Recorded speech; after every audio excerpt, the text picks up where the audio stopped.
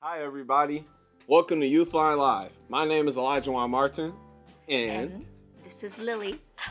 and we're going to be talking to you guys today about a whole bunch of different information. But first off, we want to start off by saying thank you all for tuning in to our past episodes. Now, I know the last 2 weeks we had some reruns going on, and we weren't actually here. That's because we had a lot of different meetings going on over at our Chalk office, so we were really busy.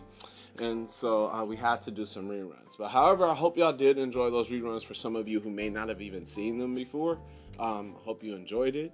Also, I want to thank you all for those who tune in throughout the month of November, with our monthly focus of that month being technology and evolution of technology and just how it has an effect on the community around us. For this month, we're going into the idea of depression, and that's the reason. I know it's like, it's the holidays. Why are y'all talking about depression? That doesn't make sense. You should be talking about something cheerful. Well, the reason we're going to start going into depression is because although there's a lot of great cheer and happiness that comes with the holidays, there are a lot of people who don't always get to enjoy the holidays the way that a lot of us do. And so those people a lot of times go through depression and a lot of different things. And we want to talk about that throughout this month to bring up those issues and try and better help add comfort and bring closeness throughout this, month of December to try and show that love to everybody else, right? Cool. So, since we're going to be focusing on depression, we're going to talk about, for our very first episode today, talking about bullying. And to get into that, before we get into bullying, I just want to say Happy Thanksgiving to everyone. Sorry about that rewind, didn't say it. Happy Thanksgiving. I know it's kind of late, it already passed, but anyways, hope you all enjoyed your Thanksgiving. I know I did. I don't know about you. Enjoyed your Thanksgiving? Turkey was kind of dry. So. Okay, hilarious. Turkey was kind of dry. Cool. Yeah. So. Awesome. Thank you. So, I guess before we get into this show, talking about bullying, I just want to ask, what are you thankful for, Lou? I'm just thankful that we're in this place right now, rather than somewhere off in some other world, some other century where I don't have rights. Mm-hmm. And, we talk about vintage stuff, hipster stuff, talking about we're born in the wrong generation. And you know what? I think we're all thankful for being able to enjoy the vintage stuff in the modern generation. Yeah. Awesome. So, something I'm thankful for. I am thankful for my friends and family and everybody here at Chalk and YouthLINE. I love them so much, and we do so much together, make a lot of great work, so I'm thankful for all that. And as well, I'm just thankful for knowing the people that I know in my life. I'm able to make a lot of changes because of them, and I've grown a lot because of them. So I'm very thankful for that as well. So now that we've talked a little bit about what we're thankful for, we want to also mention that anytime throughout the show that you want to call in, feel free to call in. The phone number is below. It's 415-861-6648. And you can call in to ask us questions, or if you just want to say hey, because you might even recognize us, right? So feel free to call in anytime throughout the show.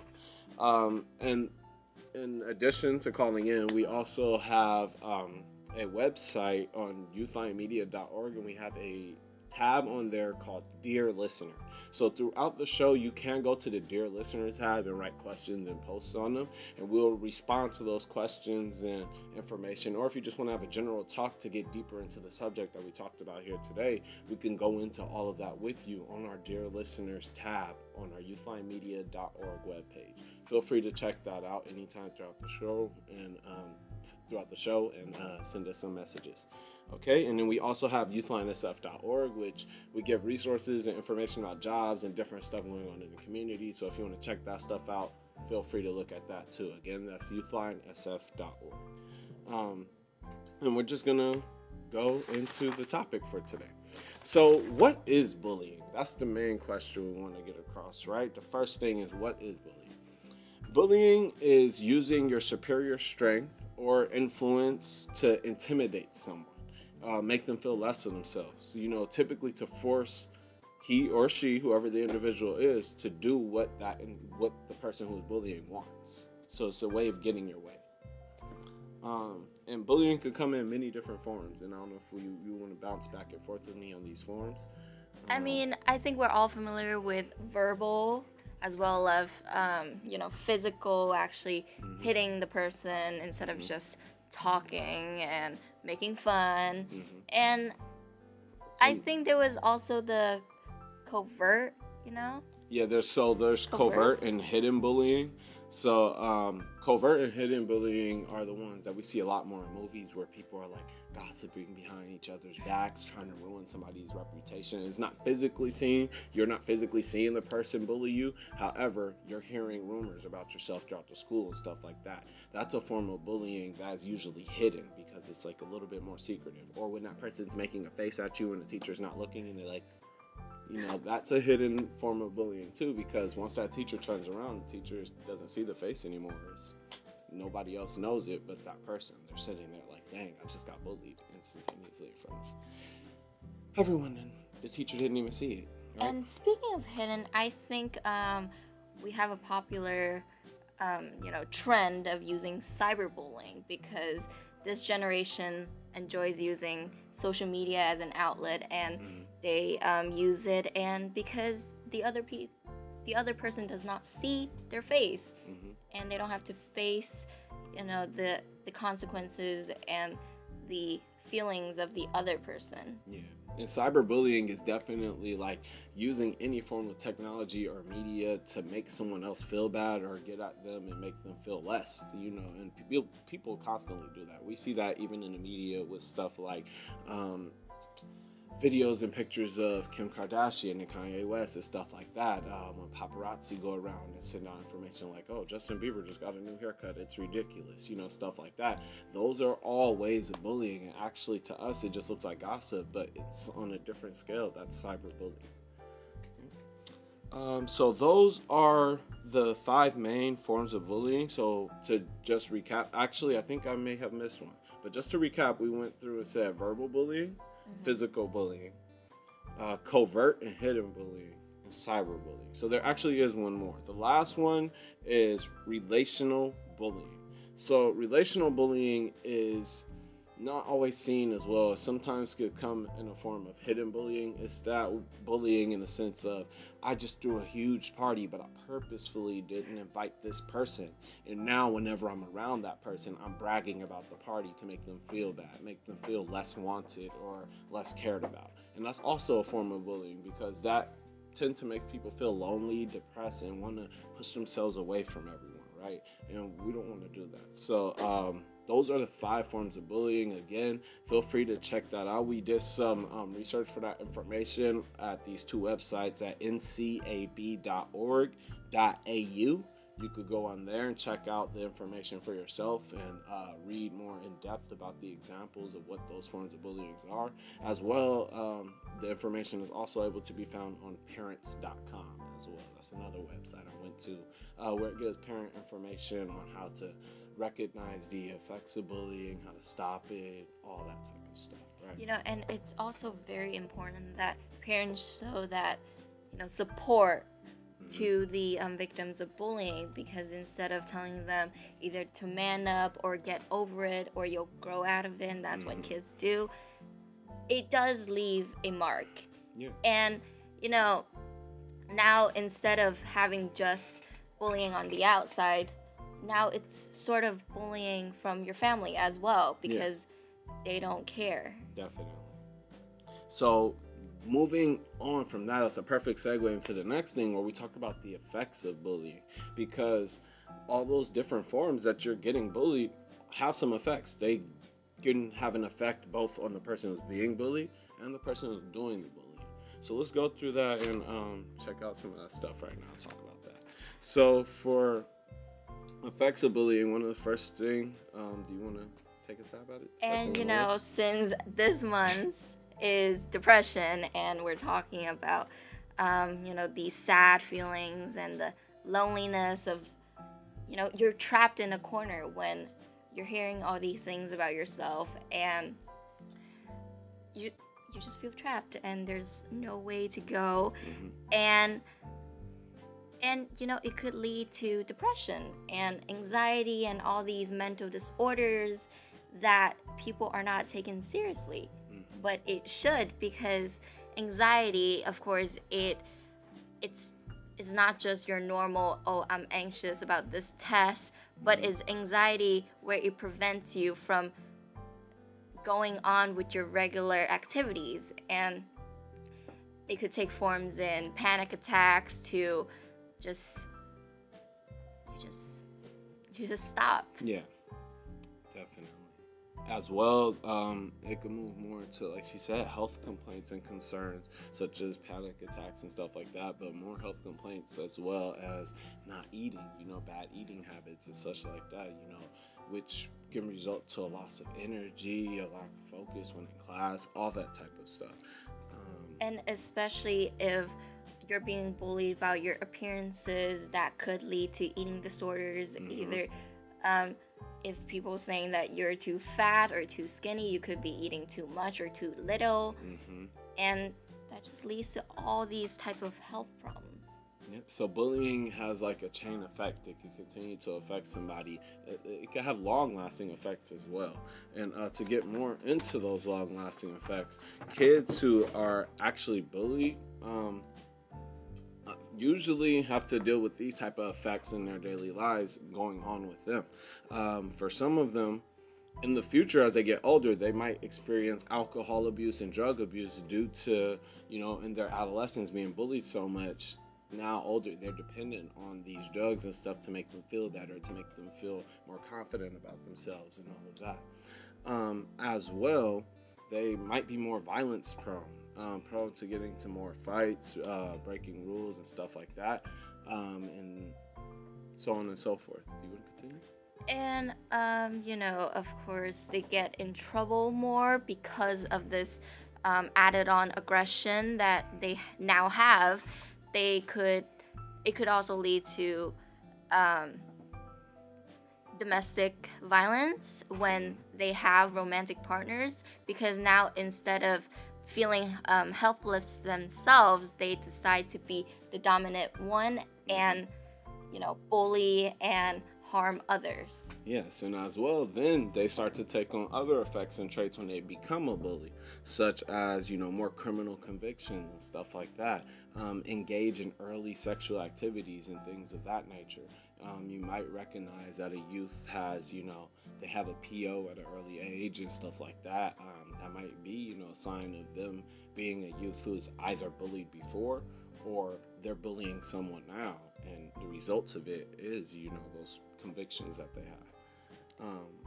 And it's not just the victims or the bully themselves that are getting affected. Bystanders are also affected by this. Mm-hmm. And the way that bystanders are affected they can have increased as well alcohol and drug use from seeing something so vulgar, seeing somebody, depending on what the bullying situation is. It can be as vulgar as watching somebody get beat to unconsciousness, and that could have a toll on somebody instantly, and you would easily could turn to drugs and tobacco and drinking and all of that a lot more. As well, they might have increased health and mental problems, depression or instability, just because of belief that stuff like this exists in their daily lives, or they might even miss and skip out on their educational requirements and duties, like going to school and stuff like that. They might skip class and all that type of stuff, or start failing more tests, or show up to class late, so on and so forth. And one way to see this is that when you're a bystander and you're not doing anything, that could make you feel like, oh, I'm just useless in situations. Mm-hmm. So it puts you in this powerless position where you're stuck wondering why or what should I do next.